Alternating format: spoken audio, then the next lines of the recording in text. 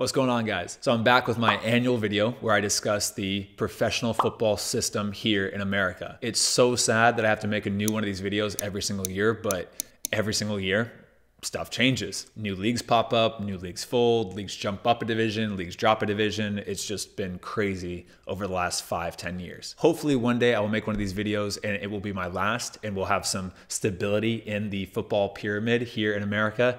And maybe even one day we might have promotion and relegation between the leagues, but we'll see. But until then, here's the professional football pyramid for 2022. I'll roll the intro and then I'll do a deep dive into every single one of these leagues and talk about attendances, talk about average salaries, and kind of go into them a little bit more.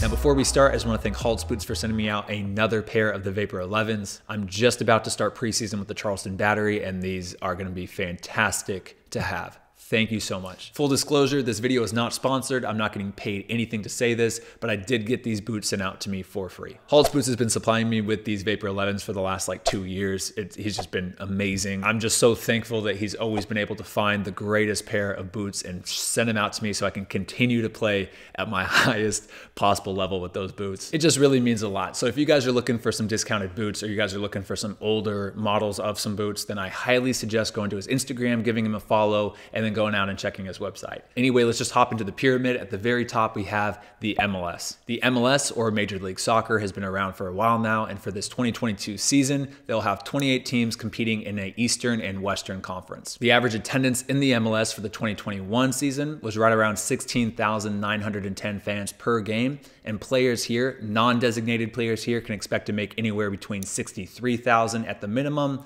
up to 612,000 per year. However, each team is allowed what's called designated players, and these designated players can be paid anything. Currently, the highest paid designated player is Carlos Vela, and he's making $6.3 million per year. The average MLS player can expect to make $418,000 per year, but because of these DPs, because of the designated players that skew this a little bit higher, it's better to look at the median, and the median MLS player makes about $200,000 per year. Underneath the MLS, we have the USL Championship, and for the 2022 season, there will be 27 teams competing in an Eastern and Western Conference as well. This is the league that I've been playing in for the last few years, and I will once again be playing with the Charleston battery. The average attendance in the USL Championship last year was 4,300 fans per game, and players can expect to make anywhere from a minimum of $27,000 upwards to about $100,000, maybe just over $100,000 per year. Now, below the USL Championship, this is where it kind of gets a little confusing. In the third division, we have three completely separate leagues. We have the USL League One, we have the NISA, and we have the newly formed MLS Next Pro.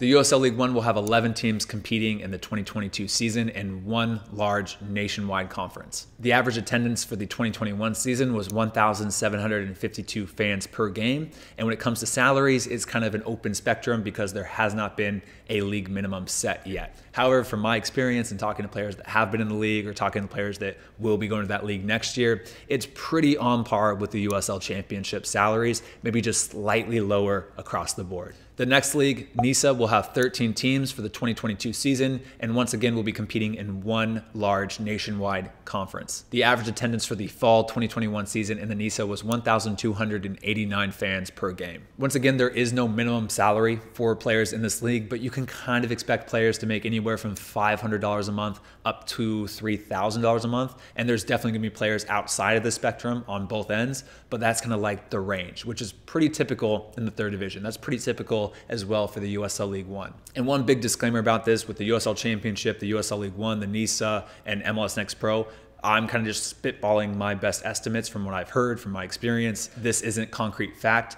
The salaries are not released to the public, so this is kind of just all secondhand stuff, third-hand stuff.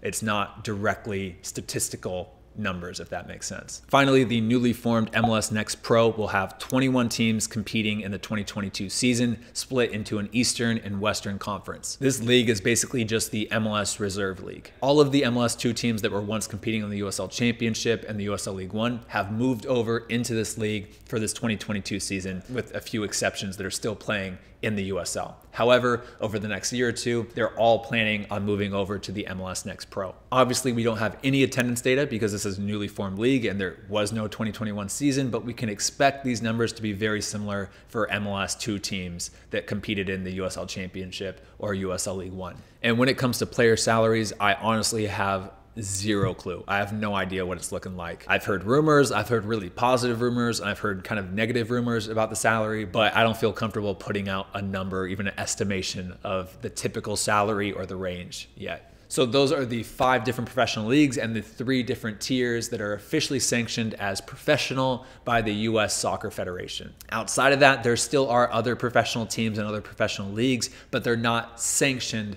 by the USSF. For example, there's teams in the UPSL and teams in the NPSL that will give their players housing, give their players food, give their players money, a contract, but it really just varies so much from team to team and from even different conferences to conference that it's really hard to kind of pin down an estimate. But majority of teams there don't pay their players. There's also professional indoor leagues like the Major Arena Soccer League and the National Indoor Soccer League that have players on professional contracts and are considered professional teams. The players that I know that are competing in those leagues talk about pretty similar contracts to what players make in the 3rd division here in America. But again, it just varies so much from league to league, team to team, and even player to player. It's really hard to pin down. So anyway, that is what professional footy looks like here in America. Compared to Europe and other countries, you know, around the world, we are in our infancy. Even the MLS, which has been our most stable league, has only been around for like 26 years. I'm older than the MLS, which is kind of funny to think about. So hopefully over the next 5 or 10 years, you know, we start to lock down this pyramid and we start to have a little bit more stability, and maybe we can have a little bit of promotion relegation between the leagues, hopefully one day. I just hope that it can just be implemented successfully. Anyway, I hope you guys enjoyed the video. I hope you learned something. I'll probably be back next year with a newly updated video for 2023, but hopefully not. If you liked it, hit the thumbs up button, subscribe, and I'll see you guys in the next video. All right, guys, peace.